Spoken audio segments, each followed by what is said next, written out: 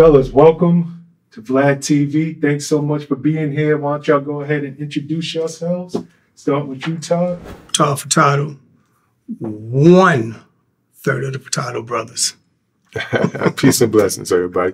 Peace to you too, Shawn. We're glad to be here, man. Yes. I'm Lance Feurtado. I'm that middle part of the Feurtado Brothers. And which Feurtado brother are we missing? So we missing Tony, but Tony is a broker, so he kind of does different things, but it works in unison with what we're doing. Yeah.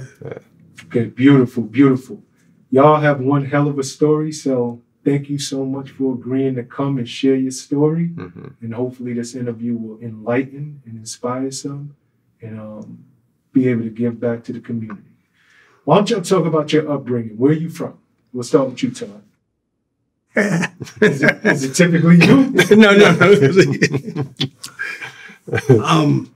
We're from Harlem. We were born in a hospital that they said back in that time, that only rich white people were born in, which was named Flower Fifth Avenue. But in the early 60s, we moved out to Queens, where we are Southeast Jamaica, Queens. Okay, you said in the early 60s. No, man, That's what you say? That what you say? That what you say? In Harlem, it was totally different. See, Queens was the desert or the country. Mm-hmm. But in that time in Harlem, I remember as kids, like, we used to play. We used to play street ball, stick ball, roll tires around the corner. Like, we was kids. We literally had fun. We saw a lot of things that took place in Harlem in that era, but as kids, we had great fun. Yeah, when you paint the picture, that's the era. Malcolm X, Dr. Martin Luther King, the Kennedys, John F. Kennedy, Robert F. Kennedy, before those assassinations. And it was literally that concept that it takes a village, a community, a neighborhood to raise a child. And so in Harlem, and we laughed in the beginning because we've been in Queens all our life. So we're from Harlem, but I don't really claim it too much. That's why he laughed, because you asked him first. But, it's just that, we were brought up in that era, of that, strong family structure.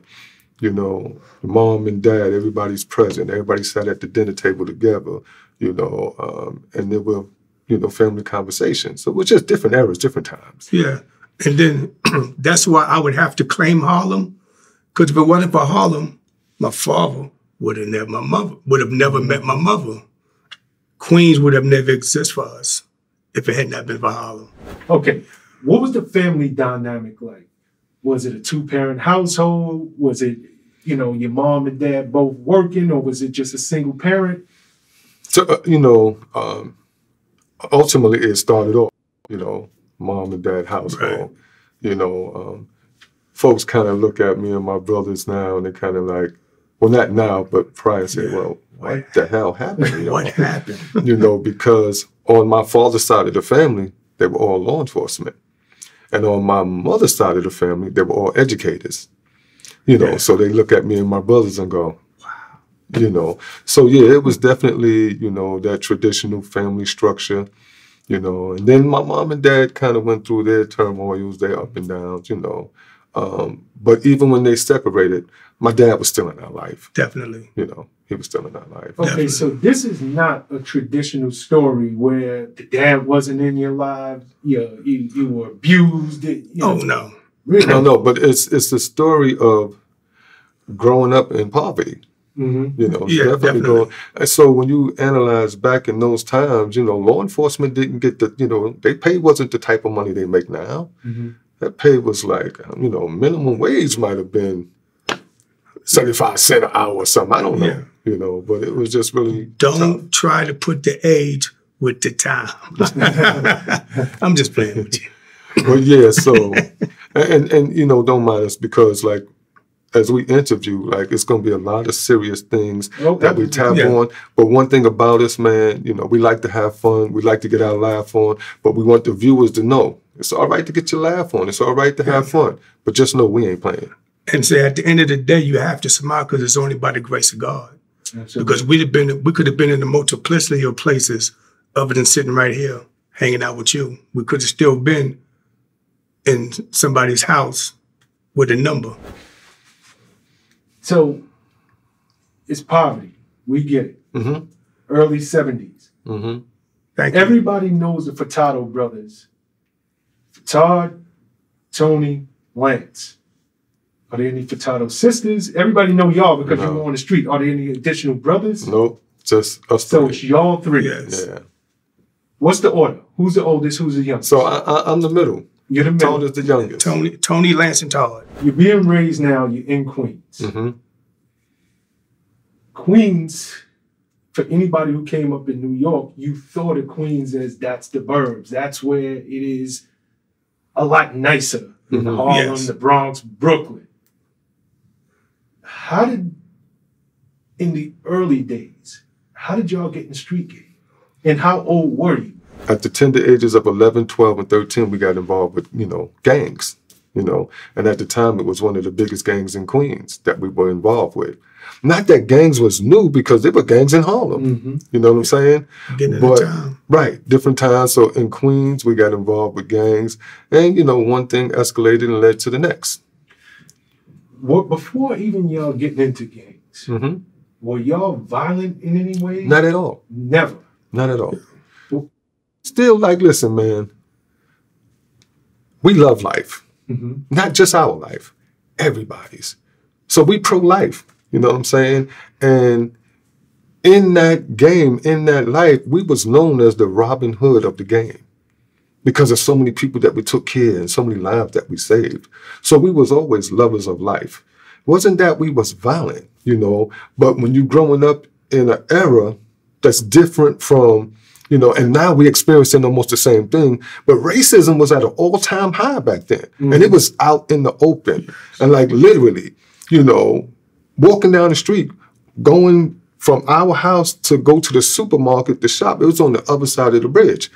And, to be called a nigga or whatever was common. Mm-hmm. So gangs were formed back then, as a form of protection for a neighborhood, for a community, to protect, the elderly and the adults and the parents in the community. Because racism was at an all-time high. The block that we grew up on in Queens, I describe every home on that block as, a fully functional family. Each home on our block had a mom and a dad. So that meant they had dual income. Those kids in those homes had what they wanted. We didn't have what we needed, right? So we kind of took matters into our own hands, calling ourselves helping mom make ends meet, right? And at that time, made mention that we was involved then with one of the biggest gangs in Queens at the time. And, back then, of course, heroin, everything was major. You had the Vietnam War going on, different things was going on. But we started selling weed. Back then, they called it marijuana, reefer, but we started selling weed. And it was under the mastermind of my brother, we had, honestly, I would say at least 200 to 300 of those gang members started selling weed for us. Lance, you also brought up that y'all joined one of the biggest gangs in the neighborhood. Mm-hmm. Yes. You graduate. It's no longer the Saigons. Right. What's the name of the gang? Well, it actually, the name changed while we was in Westbury. Okay. So, we Saigons. And, our cousins, we didn't grow up like cousins. Mm-hmm. We grew up like brothers and sisters. Right. Right? So we used to call back to Queens because they were still living in Queens. And we was going yo, man, what's going on? This and that. What's going on with the Saigons? Oh, we're not Saigons no more. We're all 7 Crowns. I said, oh, okay, I guess we're 7 Crowns now. And so that's when the name changed for us out in Westbury. But then when we moved back to Queens and we came into contact with actual 7 Crowns, besides the name that we adopted, mm-hmm. that's when it began to change. Can y'all talk to me about the 7 Crowns and where did that name come from? Wow. So the Crowns was actually originated from the Bronx. Okay. Right. And the Prez of all Crowns was named Godfather. And the Prez of all Crowns in Queens was named Black. We called him Mr. Black. And he went to school with one of the brothers from out of the Bronx, Rosie, and he talked to Black about the crowns, and Black brought the crowns out to Queens. And it might have been 71, somewhere in that area. 70, 71. Yeah, and, and it just began to, fester and grow from there.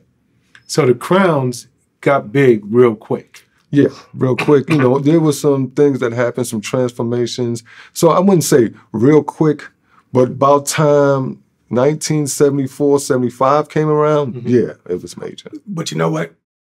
The crowns only got big if the person who seemed to be in power realized that there's other gang members after me, then the crowns was huge. But if you think that the gang didn't go beyond you, then maybe it was 20 crowns. But we know once upon a time, the crowns might have reached in the numbers of 1,000 to 1,500 strong. Easily. Because there's always powers in numbers. So it's impossible for you to be one of the most powerful gangs in New York and you don't have numbers. Impossible. Was it different segments of the crowns? Yes. Yeah. It was different Divisions. segments. Yeah. There was different divisions. Yeah. What division were y'all a part of? Well, in the beginning stage, it was like the young crowns, or they would say the baby crowns. Okay.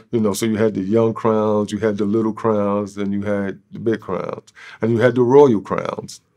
The royal crowns was the females. Got you. Right. So it was just, and then there were different divisions. Talk to me about the transition. I know you said y'all started out selling weed. Was it large shipments of weed? Was it nickel bags? No, how of much course. were we doing? Back then, everything was, tray bags, nickel bags. The Better than the vanilla the envelope. slogan was joints and bags. That was the slogan back then. Right, and it was in, you sold a yellow bag and a $5 bag, a nickel bag, what they called it back then. You might have got 15 or 16 joints out of one bag. So a lot of people would buy a bag, roll up joints and sell loose joints. That was the hustle back then for kids. And that's how they made their money. That's how folks made their money. But, as I mentioned, the mastermind, my brother, right? We might have been purchasing pounds, bagging it up, and then doling it out to individuals. And everybody made a certain amount of money off of each bag. And let me just say this before we get real further into the conversation that we're having. Normally, Lance and I, we don't drop names because, as Lance may mention, this thing called statute of limitations. So you don't know what someone did on their own. So I use myself, for me to say someone's name, and God forbid if it strikes someone's psyche and say, oh, that's so-and-so.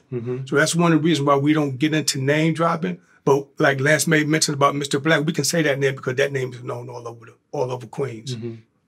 And we touch on segments here and there. Gotcha. But that's the way it went. So it started off something small, and it morphed into something.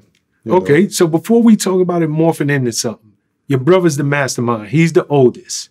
Y'all look up to him. We all only 1 year apart. Only 1 year One year stair apart. steps. Stair step. 1 year Gotcha. apart. But there's truly the big brother aspect. Regardless of how old we are or not, there's the big brother aspect because it falls back to the family unit.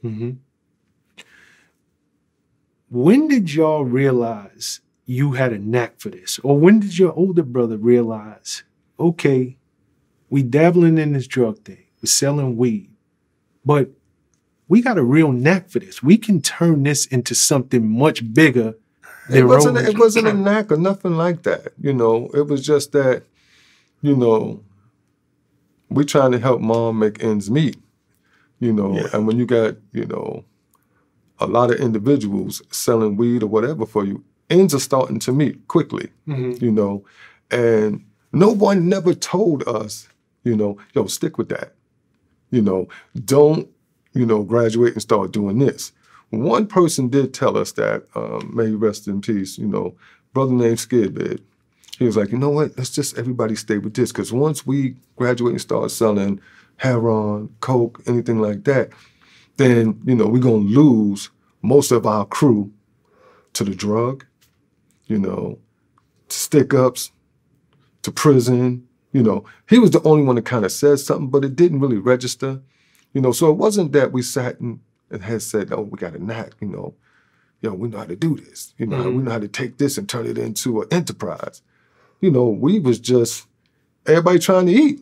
Yeah. You know, and so you roll up and you like, yo, what up, Shawn? What's happening, man? Yo, man, listen, man. I hear y'all got that Acapulco Gold, that Panamanian Red. Those was the name of them back then. Like, listen, man, I'm trying to get on too, man. I'm trying to eat. You know what I'm saying? Come on, man, you can eat with us. Yeah, I don't think it was, and this is just my thought, I don't think it was, and I'm just using the word think, but I don't think it was a goal set before us. Like, this is what we're going to do. This is what we're going to achieve. Yeah. Things just fell into line. Yeah. It wasn't a 5-year plan. It just fell into line, like from one to another, to another, to another. It just fell in line, and then the people you were surrounded with just made it much easier, and then things start looking appealing. Then you may say, yo, I might be able to get a car 6 months from now. Then you know, you get out of the tunnel vision, but there wasn't no master plan. No master plan at all. Like, things just happened. So we talking early 70s, mid 70s now, right? Crack is not big at this moment. It didn't even exist. This ain't the 80s. Coke, listen, back then, Coke was a rich man's high. That's it. A rich white man's high. Exactly. So, you know, you didn't even have too many people just sniffing Coke or whatever, you know. You know, that was considered to be a rich man's high.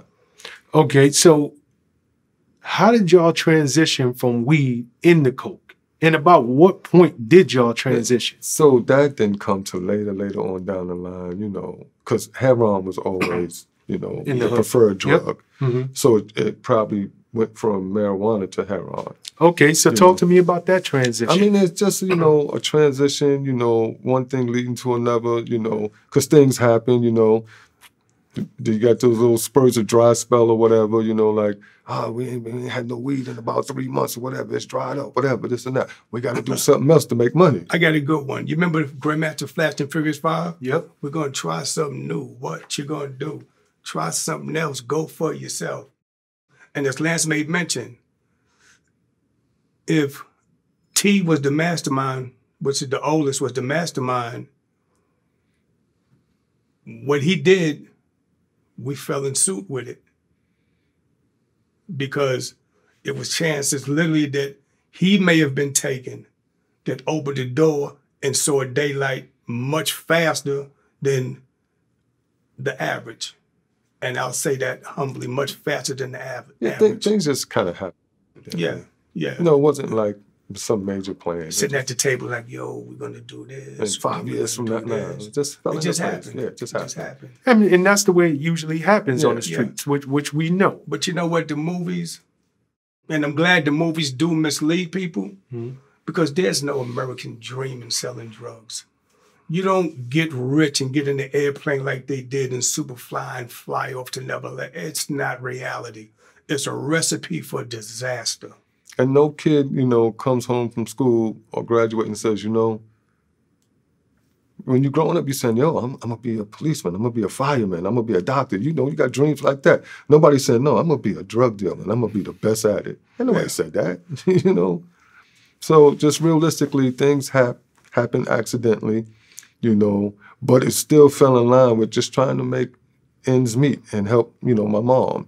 And so, you know, it morphed into something else.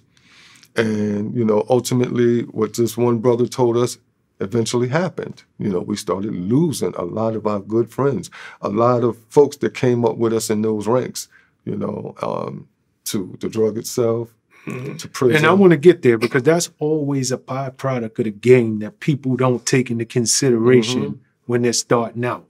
They never think of cause and effect. No, never. You see the money start coming in, the lifestyle of women, and you don't realize there's a lot of other things that come with this lifestyle. Oh, a lot of things. So before we get to that, you're making money with the weed. You graduate, you're moving on to the heroin. You're making a lot of money with the heroin. There's always ups and downs. Some say. Yeah, it's always ups and downs. We'll just put it like that. It's just always ups and downs. Yeah. In any walk of life, like it's like whatever life you're living, which consists of rules, codes, and procedures, you have to understand that the sun does not always shine. You may have a total eclipse, and only those who's cut from a certain cloth can recover from a total eclipse, because total eclipse is total eclipse.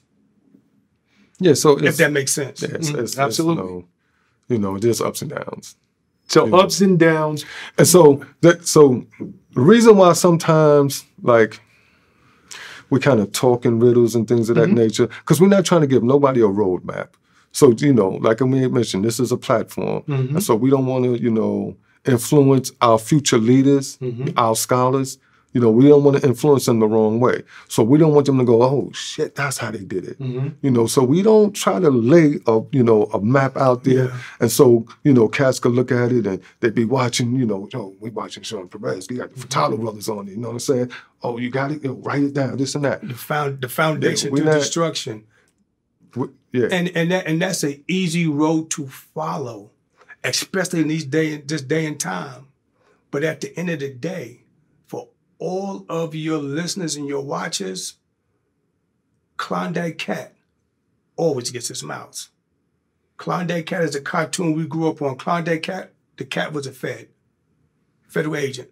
The mouse was named Savoir-Faire. Savoir-Faire is everywhere. He was the crook. Klondike Cat always got his mouse regardless. So what am I saying? Family, don't do it. Right, so we not necessarily, and we understand there's a chronological order, but we're not going to give a roadmap. And that's fine. We're not going to I'm more interested in the story. That to me, so I have no problem. Yeah. And and what Lance is saying, the story is a very intriguing story. But if we sit down and tell a story without missing a beat, it's a roadmap. Yeah, and so, it really is a roadmap. I may mention to you that we lovers of life. And so we had a little knowledge about things because we came from a family of law enforcement and educators. So we knew a little bit about state law, but we didn't know about federal law. You know what I'm saying? And so we do understand, what we describe today as a form of modern day slavery, and that's that prison industrial complex. So we're not going to paint a picture to drive people down that road. We made our choices knowingly and willingly, and we live with whatever choice we made. With that being said, our soul is intact. And for the viewers, they know what that means. There's no compromising in us. You know what I'm saying? And that's one of the reasons why I said we really not going to name drop, because there's snitching and then there's dry snitching. So when you're speaking on something that took place that played a major role in a lot of people's lives, really not knowing what a person did out of your sight, and you start speaking their name, you're kind of putting them out there. And don't get me wrong, because the platform that we're on, a lot of people do get a little upset because we don't speak their names. Like, we don't speak your name because we love you. We don't speak your name because you may have a skeleton in the closet. And maybe by us speaking your name and paying homage, the skeleton may fall out and it all fall back us. And at the end of the day, no one's getting hurt on our watch. So, yeah, we're not going to give a roadmap, Okay, and that's fair. We got the utmost respect for your platform, your show, Shawn Prez himself, you know what I'm saying? VladTV, none but love. But we're not going to give a roadmap. Fair enough. Because we don't want nobody's blood on our hands. And it's 100% understandable, especially what your mission is today. Yes. So we'll construct the interview exactly as you guys want it, in the sense of this is a cautionary tale, if anything. It's something, learn from us, but don't go this way. It's definitely learn from us, from our mistakes, allow our mistakes to, uplift you. Into which it should. Right. Into which it should. But you know what? Just to be fair, Lance and I have heard many occasions people say, yo, with the money y'all had, I could do 15, 20 years. Okay, so let's stop there for a second. Yeah, that sounds crazy. I want to talk about when money enters the game, right? When money enters the game, y'all are down with the 7 crowns. When the type of money that you go from weed to now heroin stuff, the 7 crowns it's big, it's well respected. Yeah, but so we don't want to misconstrue it, because us making decisions we made and the money we was making had nothing to do with the 7 crowns. That was the Feurtado Brothers. You know, so it didn't really have. Can you elaborate on that? So in other words, you know, it wasn't that the gang itself, the 7 crowns, was into this, you know, criminal enterprise. No, we was just a gang. You know what I'm saying? And everybody in that gang, you know, made their own decisions. I mean, we had a core, you know, platform that we followed as far as what was our rules, codes, and procedures, and things that the lines that we didn't step over, you know. But, you know, I'm not going to tell you how to get your money, you know. So everybody hustled the way they hustled, you know. Yeah. And you have so many different variations to hustling. You know what I'm saying? From jostlers, that's pickpockets. You know, from people that's going out and stealing clothes, people that are, you know, going to the airport and stealing whole freight full of furniture. You know, everybody had different hustles. I like the way you put it, because within the crew, there was not one big hustle. Yeah, it wasn't. It was individuals that did their own thing, and if we need to, we'll come together to. If there's a problem, we'll come together and speak about it. But as far as that life, it was, you know, spread it out. It was not a big... Right, it wasn't a gang decision. Nah. Got you. Right, so I just wanted to, you know, so clarify so it was not misconstrued. No, it wasn't that, you know, this is the direction that the 7 crowns was going in. Yeah. No. And then it's more than safe to say everyone that was a crown didn't sell drugs. Everyone that was a crown did not use drugs. Exactly. Everyone that was a crown might have drunk some Wild Irish Rose. But yeah, you know, so it was limitations to everything. You know, what you did is what you did. How much weight were y'all moving in the 70s before we get into the crack era? And just, is it we fair never to say, so you keep saying before the crack era, we was never involved with crack. Never involved in Never. crack. So, heroin, cocaine. Yeah. I have to tell the How truth. much were we moving and Hold how your much thought. money? Go ahead. Hold your thought. We were never in the crack era, but me, you know how they say curiosity killed the cat? I sold crack one day and went to jail. Because I had no business selling crack. I went against the grain, the family's grain. I went against the grain and I went to jail. So, and just to bring it into the context of the question, right? That question can only be answered from our indictment, right? Because that's public information, right? So we was charged with 3,000 keys of coke and 200 keys of heroin every 6 months. All 3 of y'all have the same charges? We all were charged, conspiracy. Okay. So, and, you know, we'll talk about that later as we get into, you know, different laws and what conspiracy is, you know, so people will know what to look out for.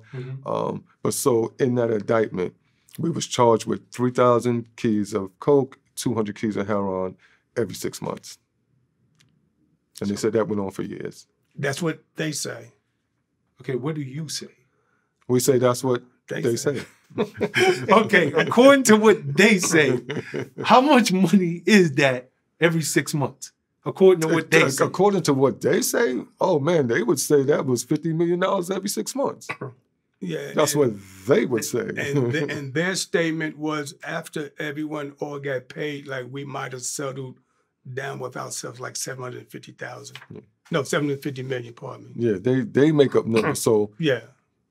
And you know, we made a joke like we did a so we're motivational, inspirational speakers, right? And so we had this this engagement in Dallas, Texas, and it was to the Billionaires Club, right? And we were talking to them, you know, and showing the resemblance, you know, and we was talking about them, you know, and their structure, you know, you know, president, vice president, you know, you had executive director, you had secretaries, you had treasurers, you know, you had accountants, and you had different things. And so we showed our structure, except we just used military from generals to captains to lieutenants. And then when we got down to the accountants, we said, yeah, we had accountants too. They just happened to be the federal government. and they make up their own numbers, you know. But once upon a time, you know, yeah, we was rich once upon a time. You know, if people want to say, yeah, once upon a time we was millionaires. Yeah. Once upon a time we owned 17 pieces of prime real estate, commercial and residential. We did whatever we wanted to, whenever we wanted to. You know, if we wanted to wake up one day and fly to Miami just to buy some weed and come back, that's what we did. Or if we woke up one day and wanted to take 40 people to the Holyfield and Riddick Bowe fight, that's what we did. It was actually 62 people. My bad.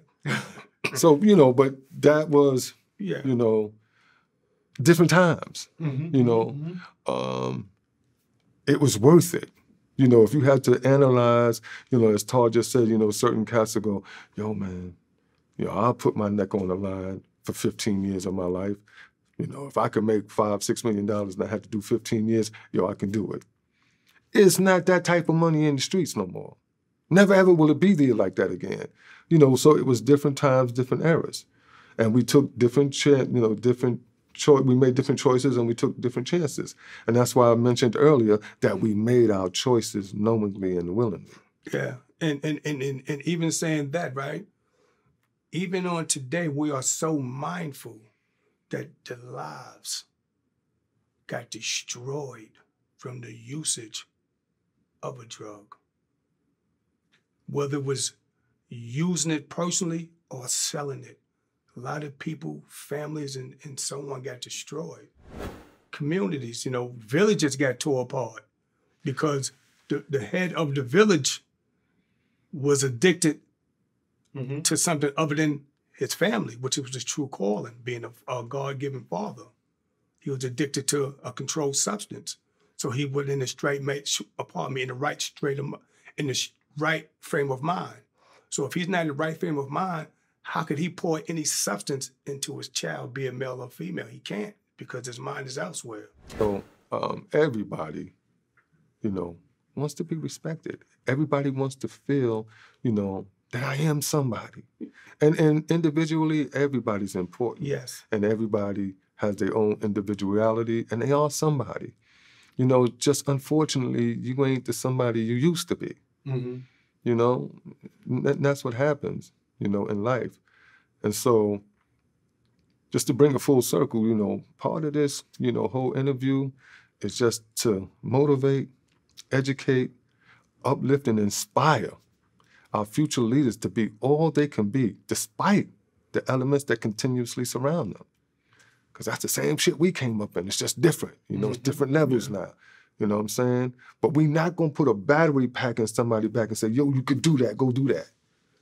Nah, we put a battery pack in your back. We saying, yo, you can be the best positive role model you can be, right? You could be the best entrepreneur, not street entrepreneur. Yo, you know, it was told to us that, you know, the type of business that we were in, the type of business that we ran, we could have easily ran a Fortune 500. And it's facts. And so one thing about us, right, we're not braggadocious, nothing like that. You know, we're humbled, we're low-keyed, we're modest, right? But we grew up on, you know, this Western that used to come on. It was called The Guns of Will Sonic. And it was about this old man. He was the fastest gun in the West. And, you know, cats used to come out and challenge him, young cats, whatever. And when they see him, they used to look at him and go, this old man, he's the fastest gun in, you know, in the world. Like, and he had one saying he used to say, it's no brags, just facts. And that's how it is with us. It's no brags, it's just facts. Exactly. So can I ask y'all this?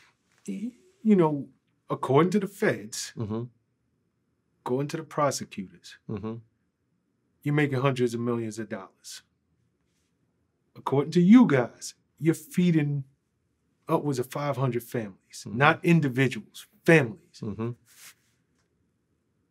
But that amount of influence, it will naturally breed envy, jealousy, And it will have people coming and trying to take your spot. Certainly. So can we talk without saying any, how bad did it get in terms of street wars, in terms of people trying to come and get your spot? So ironically, right, it's, you know, and it's hard to believe because we started off earlier with this interview letting you know how loved we were, right, and still are, right? Everybody ate with us. So you didn't have a chance to be envious or jealous because we gave you that chance. You know what I'm saying? If you came and said, yo, man, I'm going to eat too. All right, let's see what you made out of. And you get that chance. Now, if you, excuse my French, fuck that up, you did that. You know what I'm saying? And so, and let me just say this, because, you know, sometimes I use language because I need the people to feel what we're saying, right? But don't get it misconstrued. We're both born-again Christians. We love the Lord. That's what we serve. But I'm just a little different, you know? I use language sometimes because I need you to feel where I'm coming from, you know? And so, of course, there was envious, there was jealousy, you know, but it was mumbled. You know what I mean? It was mumbled. Because when you well-loved, right? And I used to ask, like, when we go into schools and we're talking to kids, and I ask our scholars, I ask our participants, I said, let me ask you a question. Who has the most power? The one with the most money, the one that's feared, or the one that's loved? Who has the most power? The one that's loved has the most power. Because you could have the most money, and you could be talking to somebody that loves us, right? And you could be talking about wanting to do us dirty. And you got somebody that's going to play along just to get that bag from you and then do you dirty. Love overpowers everything. So, of course, there were people that were envious, you know, and jealous, but we loved everybody.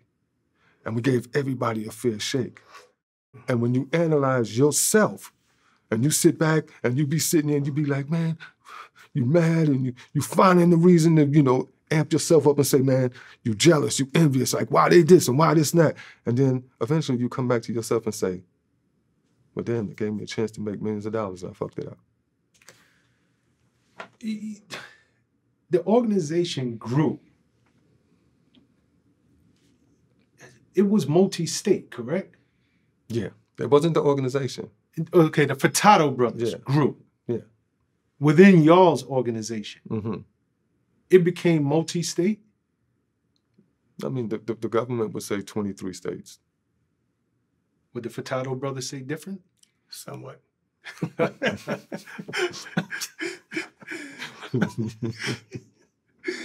Got you. Speaking of internationals, I read that the Feurtado Brothers, not the gang, had ties to Colombia.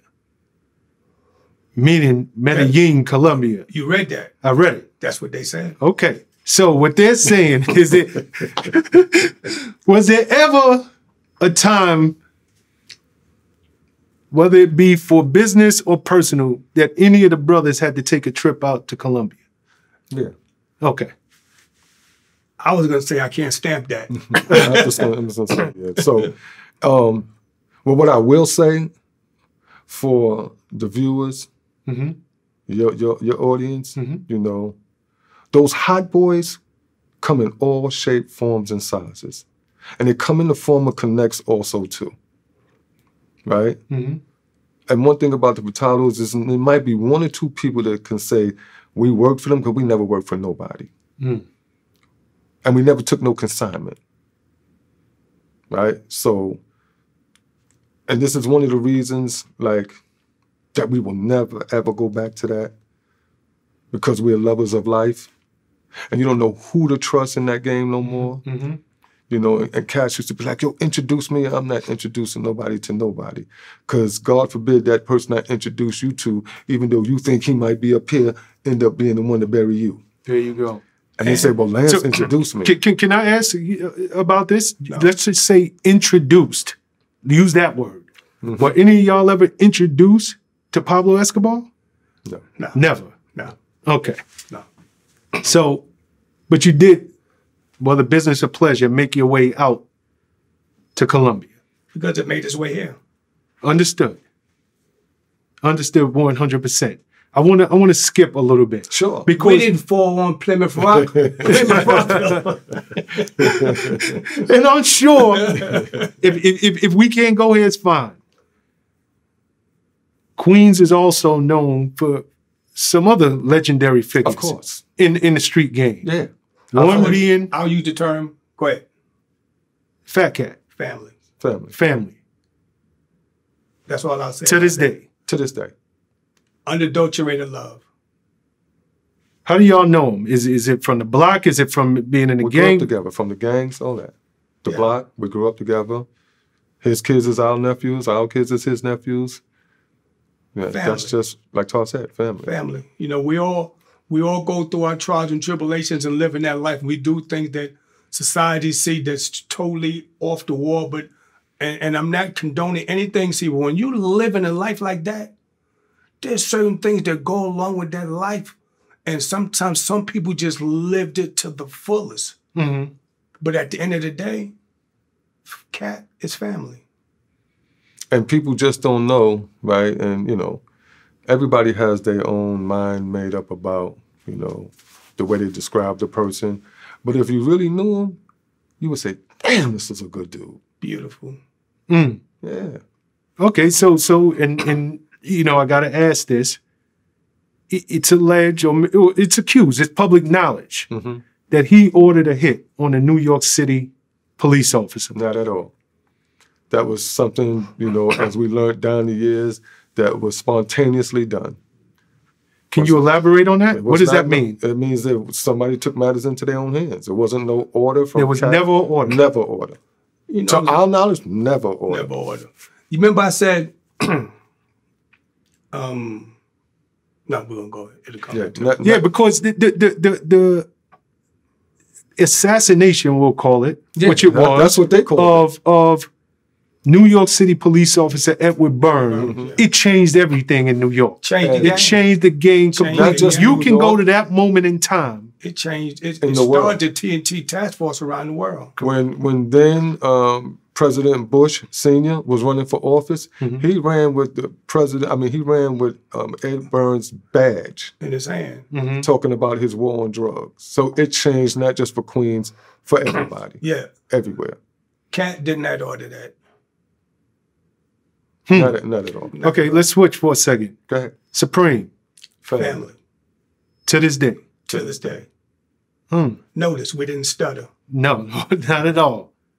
So it's never any internal beef, never. LOVE. Never.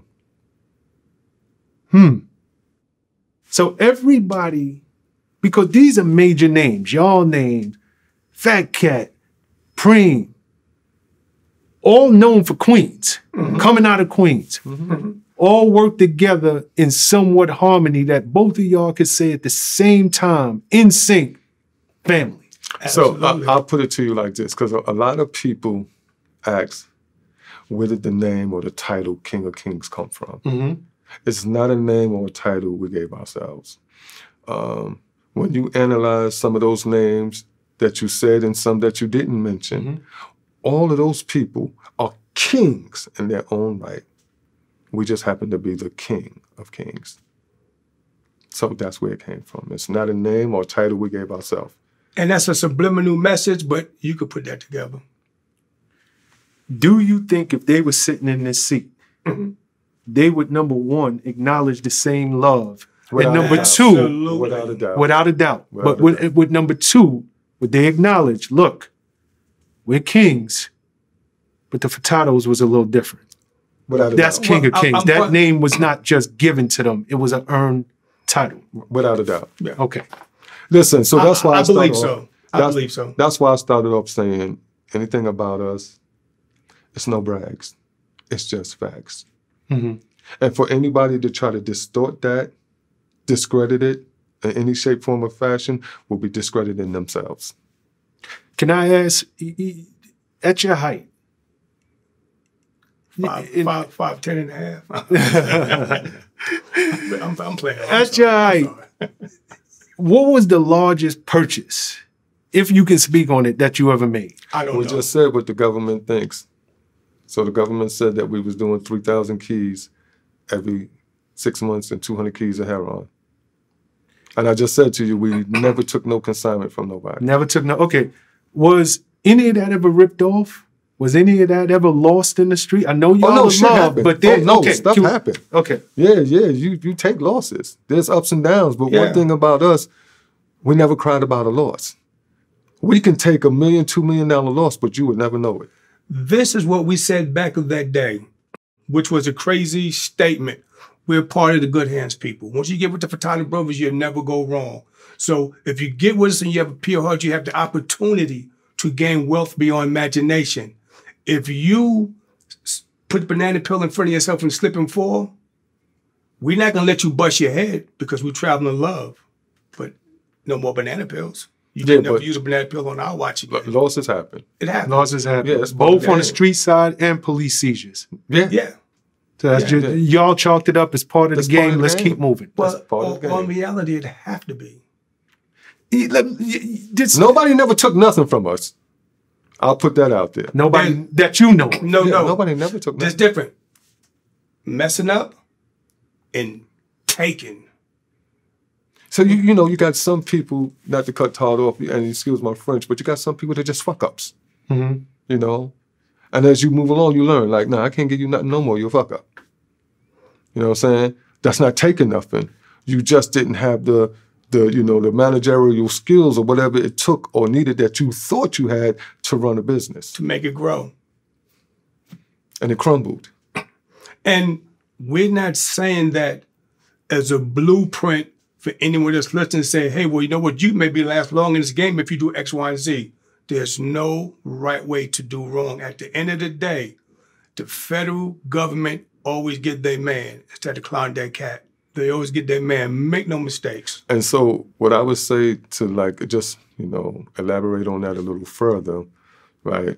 Because I know cats, sitting here and hearing us talking and, some younger generation, they say, oh, them niggas scared. Hell no. Ain't nothing scared about the Feurtado. Alice ain't raised no punks, period. Right? But I say it to you like this. Most people, 90% of the folks that was in this life, this game, had a 3-year run, right? And then they spent the next 25 years of their life reminiscing. Or they still in prison, reminiscing. Yo, remember what we used to do? Yo, remember we brought that 500? Remember we did this? We had a 25-plus year run. On the streets. On the streets. Free men. Free men. And still here to talk about it in sound mind and good spirit. And again, our soul is intact. Okay, so let's go there. How did you have a 25-year run distributing the type of product you was? Those are big numbers. Because most people don't get nearly to see those types of numbers. We knew how to get ghosts. So we wasn't that caught up into it. So you was never flashy. No. Oh, no. We had all of the, amenities that went along with it, the Porsches and this and that and that and this and the diamonds and all that. But no. We wasn't flashy. We wasn't a sore thumb we never told on ourselves. Understood. Self-infliction is the destruction to the man's. So how did y'all manage to keep it so low when so many of everybody knows Preem? Because we knew how to get ghosts. So when the heat was on, we knew how to shut down and leave town. And we'd be gone for a year or two. So we knew how to close it up. And when we did that, we gave everybody else longevity. Can we talk about the discipline? Because I think that's one of the things that brings most people down. Number one, they tell on themselves, not through their mouth, but through the lifestyle. Through their ways and actions. Exactly. But most people don't have the discipline to do exactly what you just said, Lance, is to shut it down. It comes from the motive of why you're doing what you're doing. What's your motivation? Like we made mentions, you have some people even to this day to say, yo, if they have anything what the government say they had, I'll put my life on the line for 25 years. So you have people with that mentality. Remember, we started out even selling joints because we wouldn't dare ask my mother for no money. She's paying all the bills. We in a single family home. So our motivation to sell drugs was not to get rich. It just happened. And I know that may sound like some corny stuff, but it just happened. Like, that wasn't our goal. We didn't start to say, yo, we're going to do this, and we're going to do this to the best of our ability, and we're going to ride, we're going to be so-and-so in this game. No. So, and to, you know, give more clarity to the question that was asked, right? Discipline. It takes discipline. So, as I mention to you earlier, we are always humbled, low-keyed, modest. We wasn't about... But that's hard to be when you are the HNIC. And that's what I'm asking, because the buck stopped with y'all. Y'all made it clear. Yeah. We didn't have no bosses. We was a myth. We was a myth to a lot of people. Yeah. Like, some people would say we were by appointment only. You know, like, the only way you could see one of us was by appointment. That's what folks used to say. If you ever had the opportunity to watch the King of Kings documentary or the trailer, you would hear Fredro Starr say, I always heard about him. No, I watched the documentary. I've never seen them. Yep, I'm very clear. I'm very clear on that. So that's the way it was. We didn't, like, don't get us wrong. Like, we had the Porsches, we had all that, Benzes. At one time, we might have had 8, 9 Benzes, you know, but those wasn't everyday cars for us. Like, if we was going out, we was going to Atlantic City, we going out, you know, then we break out a car, we go out. But just to be in the community every day, driving a Porsche, doing this and that, no, you asking for trouble. Okay, what did you drive every day? What was your everyday car? So my everyday car, I had like a few of them. Like, my Boxerville was my baby. Back, like, we going back to the 70s, you know, all of us always had like 7 or 8 cars. My Boxerville and my Oldsmobile 98, those are my babies. You know what I'm saying? You know, my Porsches and BMs, I used to keep those parked, and I drove my Chrysler Laser. That's what I drove, you know? I mean, it had work in it, you know, like, you just ain't gonna run down on me because I can get ghosts, you know? I drove around in a big blue van, right, that had a Godzilla bite taken out the side of it. But the engine work, the training work, and everything that was in it would get ghosts. And you know?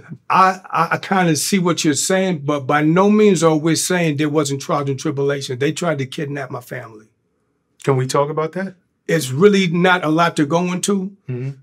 Stick-up kid tried to catch my son and my wife going in, my then wife going into the house, but my brother remembered the description I gave him at the car they was driving. So when he dropped him off and pulled off, he saw the car coming. He backed up, snatched him, and whatever happened after that happened after that. But things like that did happen, see, but for the most part, we were loved. And then when you think about how deep and strong the love factor is, more than likely, it was someone who we loved that put the stick-up kids on me. That happens. It goes with the territory. And, you know, it's, as they say, it's part of the game. But it's only by the grace of God, and I can say that with a clear conscience.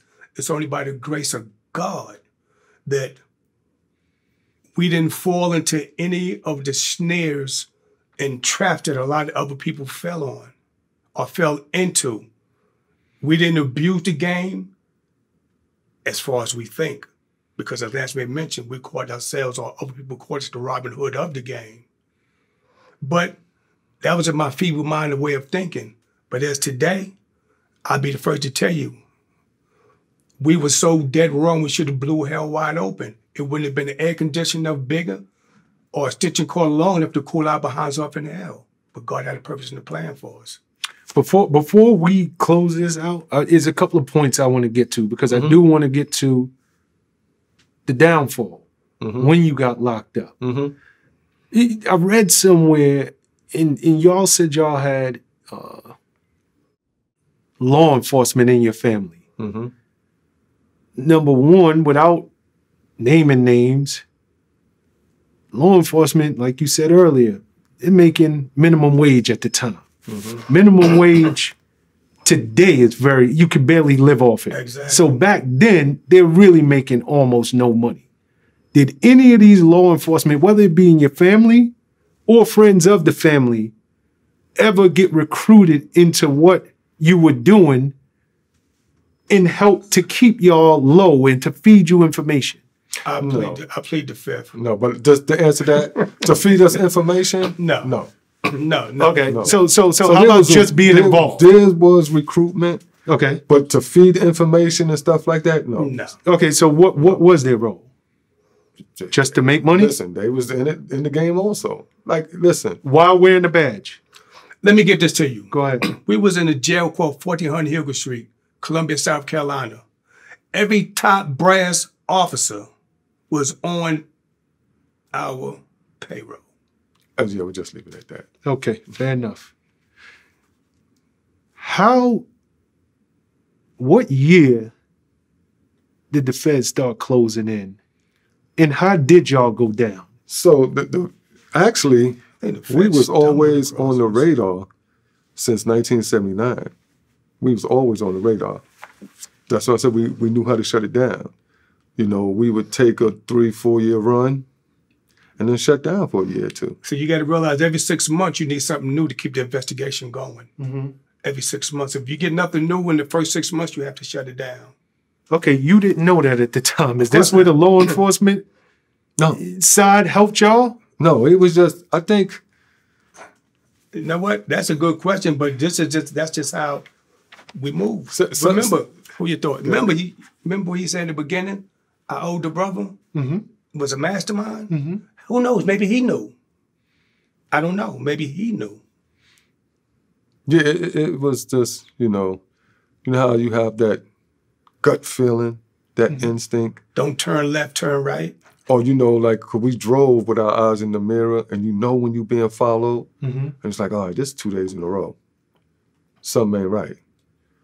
So you telling me at the height, it's so much money coming in. Mm-hmm. You see the same car following you 2 days in a row. Mm-hmm. And you have the discipline. We're talking about 3 individuals. We're not talking about one. And Todd, you say, hey, Lance, we need to shut it down. And Lance is like, no, I didn't see no car in the mirror. Or y'all tell your older brother, Tony, look, we got some heat on us. And he's like, I don't see nothing. You're telling me y'all had the discipline to shut it down in real time and convince the other 2 brothers to do the same. Because that's not common. You know what? It wasn't even a convincing. Yeah, it wasn't a convincing. It's just what takes place is what takes place.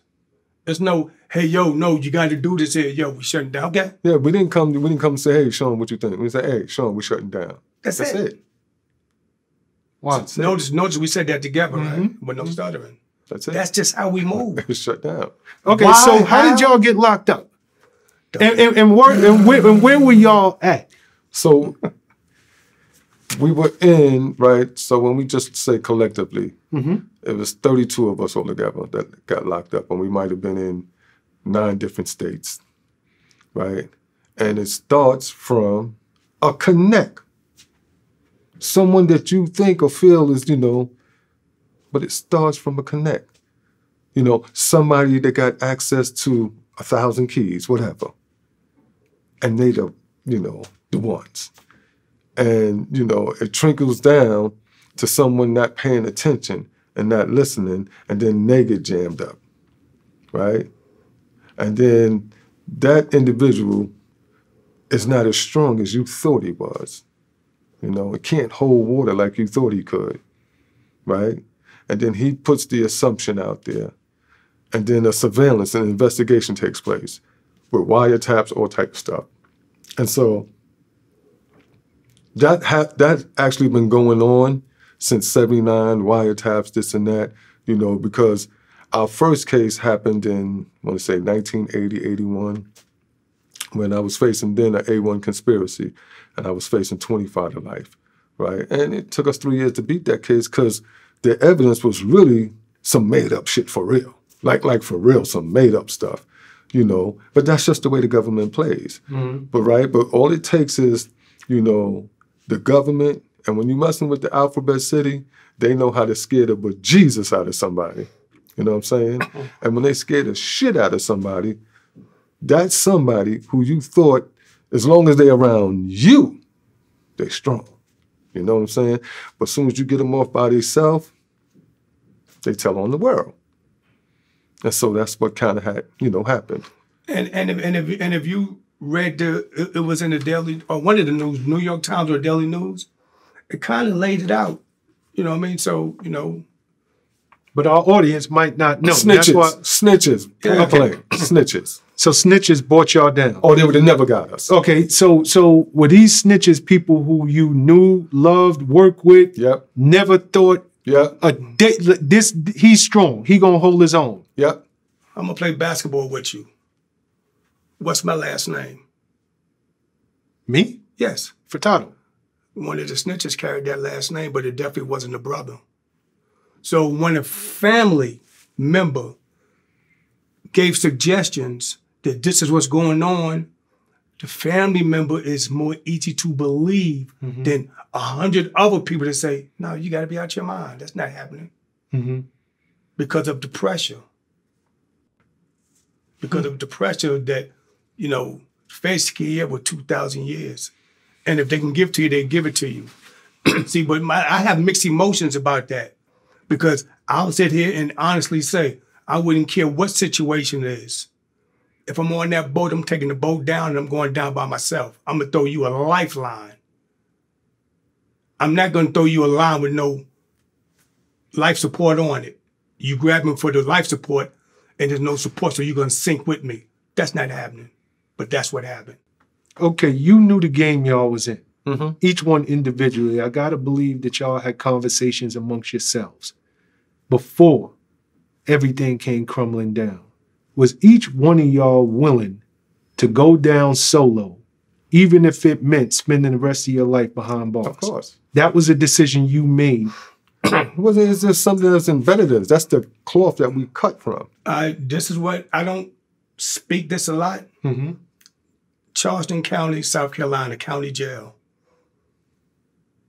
Just district attorney came to me and said, hey, you give me a Colombian or African connection, you go home right now. I said, I lived by the sword, I'll die by the sword. And that was that. Okay, a lot of people say that, and they come back another time. And they come back a third time. Pressure didn't bust the pipe. Exactly. So that's when we say real recognizes real. Yeah. And real men do real things, right? So a lot of people talk that shit. And then I don't care how old your case is, our case made precedent, which is in book 191, page 420, third reporter of the Fed's law book. If any of us told on anybody, trust me, it would be in that book. It would be in there. So anything we did set precedents, so for anybody that needs help, getting reductions on their supervised release issues or whatever, they can go to, as Todd made mention, is Third Reporter, book 191, page 420, and you can read about Feurtado's versus U.S. Yeah. We showed which is called the keys to justice. Got you. How much time did you ultimately, what year were y'all busted? 95. 95, all three? 95. Nationwide sweep. Okay, 32 of y'all go in. How much time did you get, Todd? How much time did you get, Lance? How much time did your older brother, Tony, get? So Tony got 22, he got 222 months. I got 188 months. 97. Okay. That's what feds give you. They don't give you years. Okay, can you speak in my language? How many years? How many years is that? I got sentenced to 7 years and 11 months because no physical evidence on the guy that polluted our last name. What he said, I did. So I said, okay, well, either I take these 2 keys and go ahead home, figure speech, or I'm gonna go to trial for 1,500, 3,000 keys. So all three of y'all cop pleas? No. No? No. It's called, so like I made mention, we set precedents and everything we did. So it's called conditional plea. So we didn't take no plea talking about what we did, how we did, nothing. The federal government blatantly just told us, look, somebody's going to jail. Make your mind up how y'all gonna do this.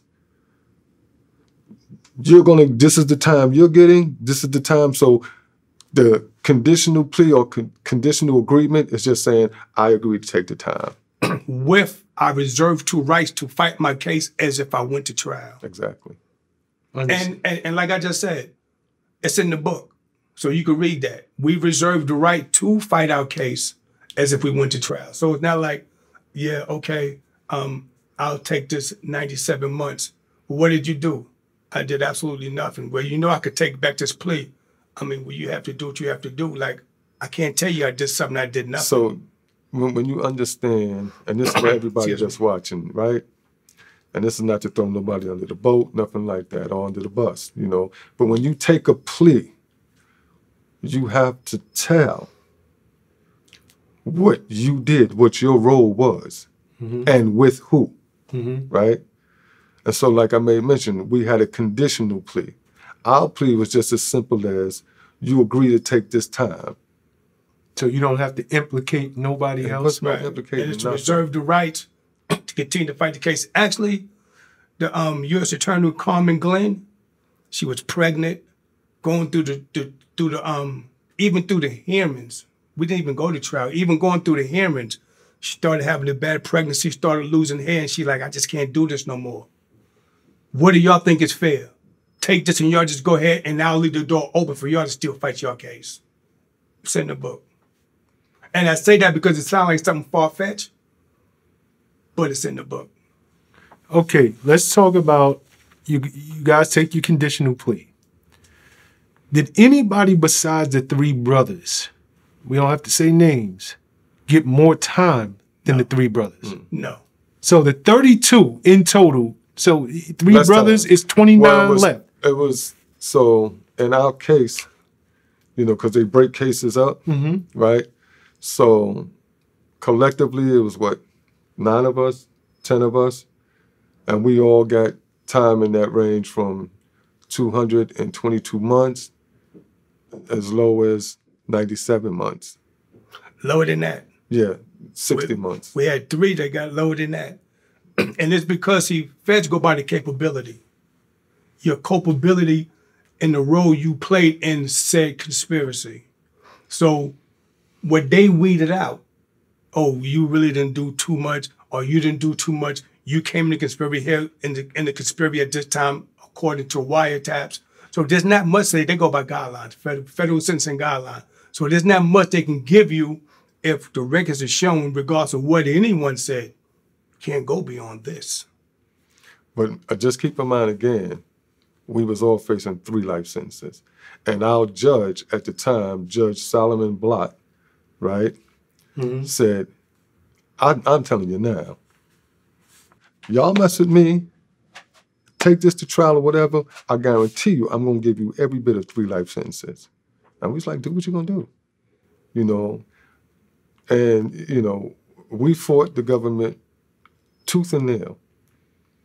And they had never seen this. Like, South Carolina is one of the most Confederate states. Is that where all 3 of y'all were caught? Same? We never got caught. We got extradited. Yeah, we got extradited. Yeah. Like, we never been really to South Carolina. Okay. You know, but South Carolina was a state that agreed under federal jurisdiction to pick up the case.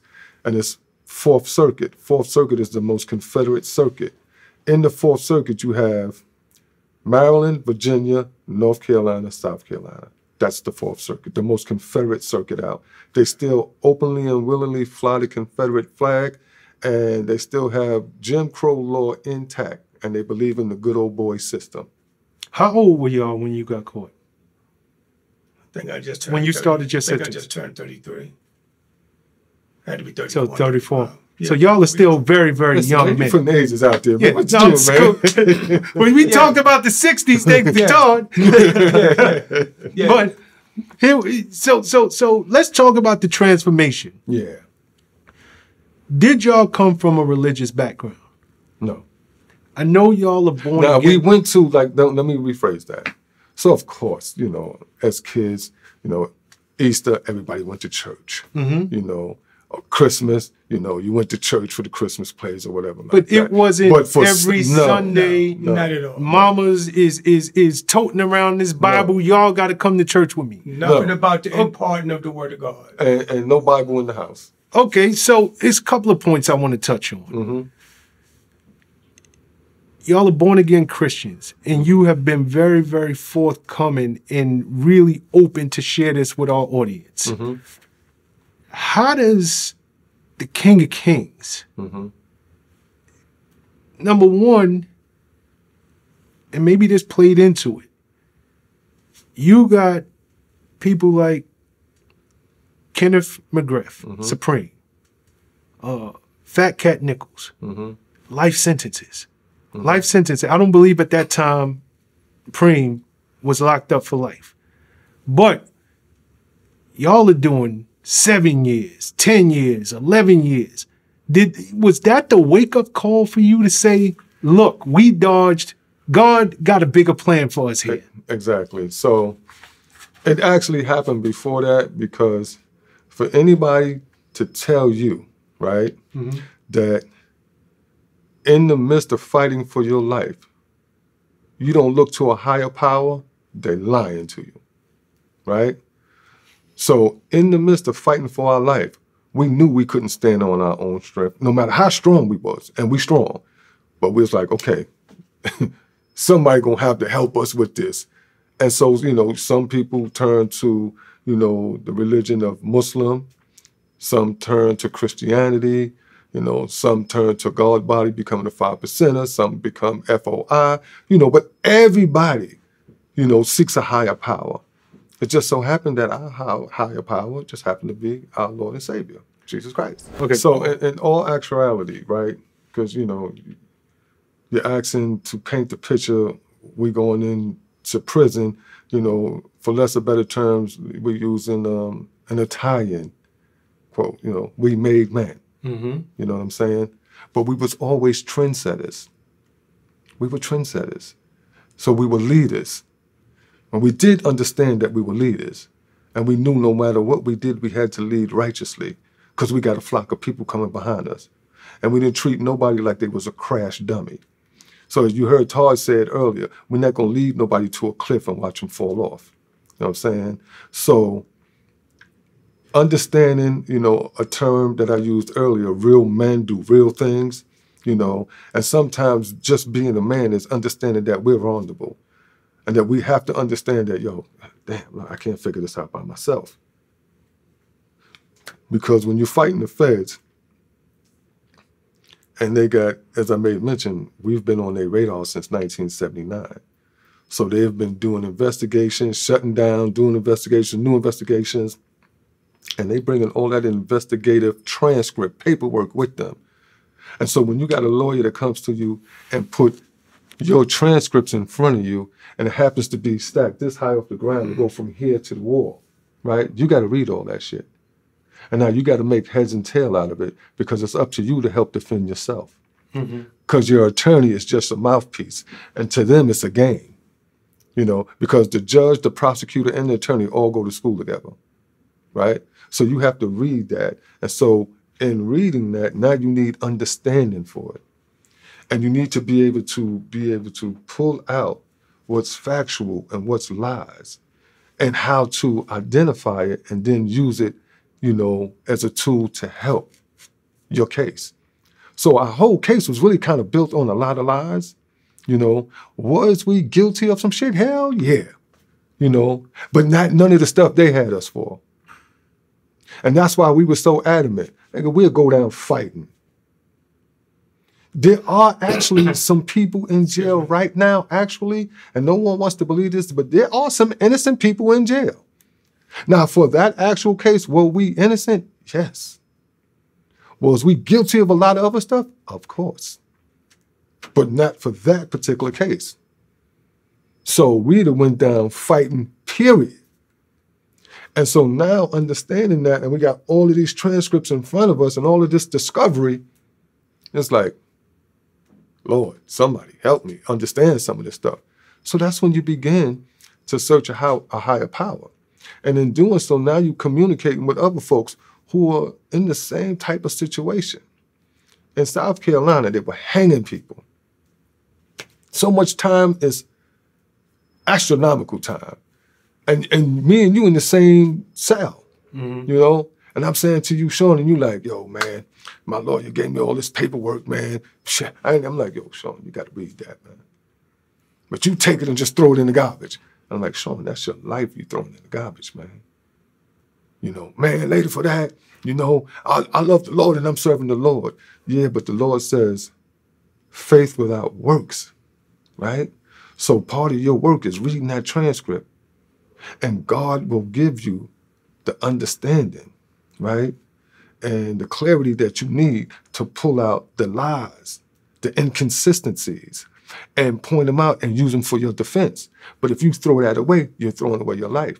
And so it's conversations start like that, and people started saying like, wow, you know, and once you get saved and things become revealed to you and God starts opening things up to you, you know what I'm saying? So us, you know, making the transformation that we did, we were trendsetters anyway, and we wasn't afraid to be different. And you already heard parts of that, you know, how could you be in a game where it's mayhem and death and this and that, and y'all loved and revered? We were different. We cut from a certain cloth, and there's not too many people cut from that cloth. People look at us and say like, damn, you know, you made kind of, you know, marks on the thing. It's like, what? What year you said? And then you start doing the math and saying, well, how old is it? Yeah, we different. We different.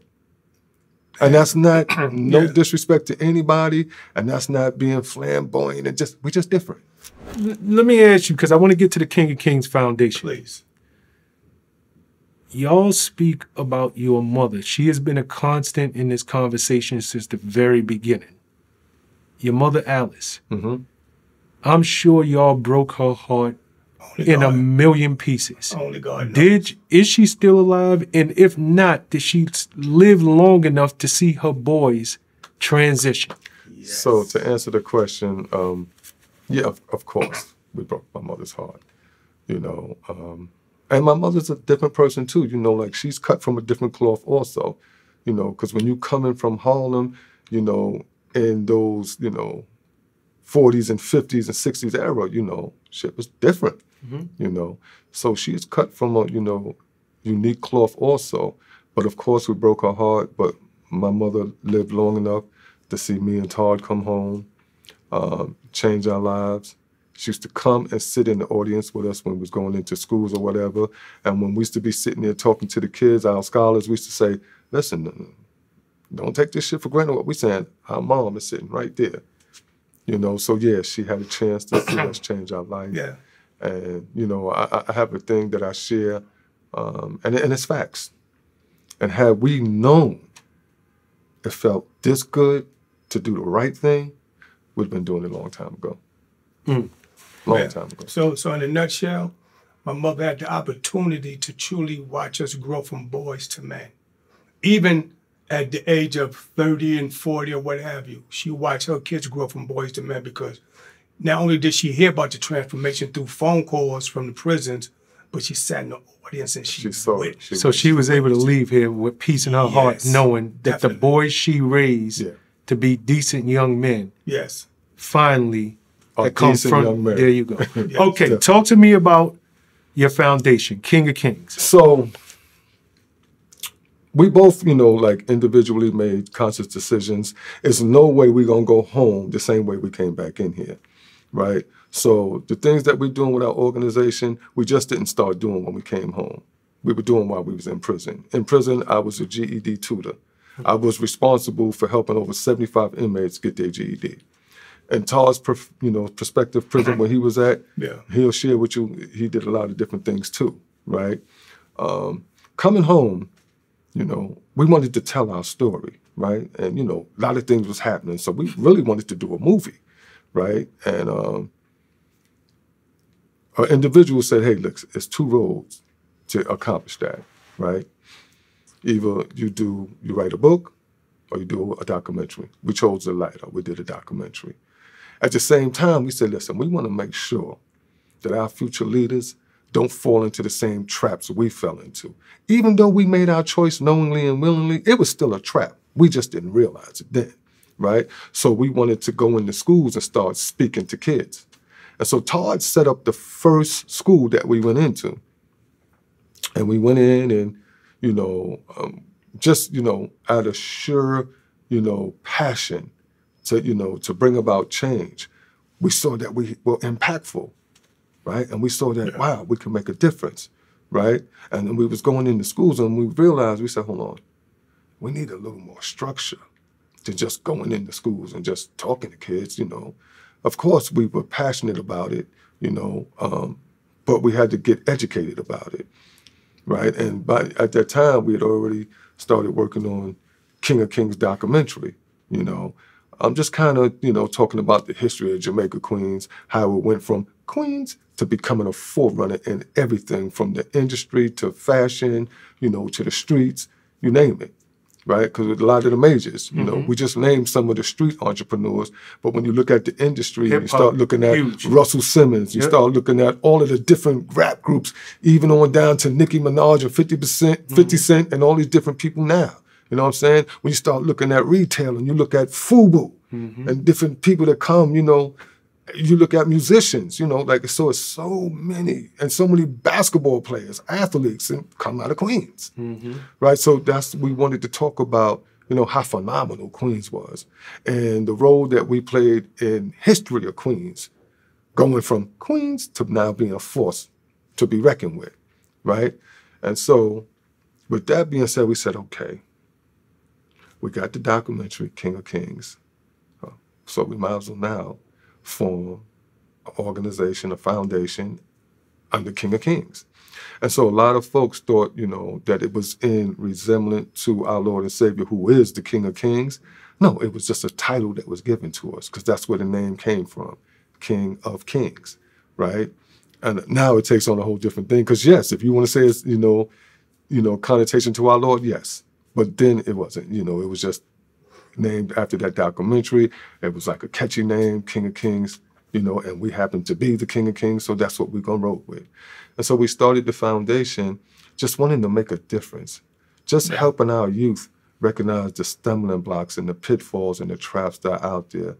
So we developed our mission, which was to educate all to the dangers and consequences of being involved with drugs, guns, gang violence, succumbing to peer pressure. But most importantly, we promote the importance of an education because we know the lack of could lead to homelessness, poverty, and incarceration. And then one of our strongest goals was to help build stronger, safer, closer communities because that's the structure we were brought up in, And so we started developing and putting structure to it. And we developed our anti-drug, anti-gang warriors tour. And that's a tour that we've offered to schools where we offer a series of workshops dealing with topics like gang awareness, anger management, the hidden dangers of drugs, what to do if you ever stop by the police, bullying. It's a host of them, domestic violence, and we started developing that. Then we got into mentoring, and it just, we became vendors with the Board of Ed. We became motivational, inspirational speakers, because still we knew that the message we wanted to share is bigger than just Queens or New York, right? So then we started traveling the nation. And we're also tied into like 7 different speaking bureaus. Not that that amounted to anything, but we wanted the message. We wanted the message to get out there. Yes. And even like we got the message out because people thought when we did our documentary that we was going to glorify this past history. But we didn't. All we did was we wanted to expose the government, the federal government for what they really were, that they would go to any extent to get an indictment against you and lock your ass up and throw the key away for real. And so we wanted to wake everybody up to that. Like, listen, don't be blind to this. This is what's going on, And so, the foundation was formed like 15 years ago, 16 years ago. And it just morphed. Yeah. And I have to share this before time runs out because we know time is of the essence. I want everyone from New York and beyond to truly understand. First and foremost, right here in New York, this guy called 45 that has a presidency on the end of his name, what he just did in New York 2 weeks ago. So I pray you people understand this. He enacted the federal government into New York cases. So anyone with a gun or a drug case. Or gang charge. Or gang charge, the feds is picking your case up because Donald Trump said he is seeking stiffer penalties. Now, mind you, this is New York. New York is trendsetters. We cause the domino effect. So if it started here, rest assured it's going to be in your neighborhood also, or even your state. Right. So one thing about us, we're not here to tell nobody what to do or how to do. All we want to do is appeal to your intellect, give you something to think about, and make you go, Because ultimately, the choice is yours. You can hear whatever we're saying, and at the end of it, go, damn, what they saying. But at least you could never say no one didn't tell you. And we always tell folks, there are choices, consequences, and something at stake. You have a choice to make. And once you make that choice, there's consequences, and there's something at stake. And a lot of times at stake is lives. You know what I'm saying? And the decision, excuse me, the decision belongs to the receiver. So I hope all of you have your ears open. Remember, we were your age, you're never ours. There's no right way to do wrong. Don't get caught up in the myth of you're untouchable, because we thought we were. And for all of you young G's, stay off of social media, man. Stop talking about, look at this or that. We over here at this party. You telling the ops where you at. You just giving them too much information. And as Todd made mention, if he didn't say it clearly, I'm gonna say it. Vote. Vote, vote, vote. If you're legal and you're able to vote, go out and vote, because your life depends upon it. It might seem like we're just talking half-heartedly. No, literally, your life depends on it. Check, I'm trying to remember the exact number on the executive order, right? But slavery is written back into law. Of course. So y'all need to check this, man. Of course. I'm gonna clarify on that just a little. It's written back into law by President Barack Obama. Oh, no, he didn't. Yes, he did, and I'm glad he did, because the law states that if in time of need, every American citizen can be used in the form of modern-day slavery, free labor. He didn't leave room for a 45 to say, oh, if this happens, because this thing came up. If the guy 45 in office now, but it came before his desk, he'd have said, oh, I got you blacks again. I got you Spanishes. I got you. President Obama said, no, this affects every American citizen. So I thank you for that, President. And that is my president. So, man, listen, man. As Maid mentioned, you heard it through the whole interview, man. We love life, man. Not just ours, everybody's, man. And we want everybody to be mindful, man. This corona shit is real. We sitting here, we got our masks off right now, but we got our masks right here, man. We got our masks. Yeah. So we need y'all to stay safe, man. Stay masked up, social distance, sanitize your hands, you know what I'm saying? Don't take nothing home to your people, because you feel you extinct or you above it. Again, listen, vote, vote, vote. Like your life depends on it, because it does. Absolutely. And I'll leave you with this, man. There's two type of people in this world, man. And, I'm a firm believer. Whatever you put your mind to, you can achieve it, right? But there are two types. One that believes he can, and one that believes he can't. Guess what? Both of them are right. Which one are you? Fellas, I can't thank y'all enough for your time. Y'all dropped a lot of gems. And I think your biggest advantage is you're credible. It's one thing for a person like myself or so many of the people out there who have a good heart and want to do good, right, to walk in and talk to individuals. But it's not the same, because we're not coming in with the same background and the same level of genuineness. I've done this. And I can talk to you because I have been exactly where you're at. So I thank you for that. And I also thank you, if y'all didn't get anything else accomplished in this interview, people think being a man, bravado, I'm in the streets, that's showing my toughness. That's showing I'm cool. And y'all are saying, no, you can be just as cool being God-fearing, doing the right thing, being lovers of life. So thank y'all very much for your time. And on the behalf of the VladTV audience, we appreciate y'all and we look forward to working with y'all again. And listen, man. Blessings. As Todd said, man, we thank you, man, Shawn, for having us, man. You know, for even think that, you know, we have something to share. We're humbled, man. And we appreciate, you know, you and your platform, you know, to even think that the Feurtado Brothers got a word that we can share, man. So thank you for having us, man. And, you know, for the youngers out there, man, just know, man, like you said, you know, and it came from you. Two ways, it's brother. no one, it's not too many more credible than us. You know what I'm saying? And this ain't no made up shit. We ain't sitting here making up no stories. No, it's documented. Yeah. It's documented, man. And we gonna keep it 100 with you. You heard me say in this interview, what we doing right now is more gangster than what shit we ever could have did, right? Because right now we are a direct threat to a system, a fabric that's been in place for 400 years, right? And that's a system of oppression and depression, right? And imprisonment, right? You heard Todd say cheap manual labor, a form of modern day slavery. We for our people. We are against genocide.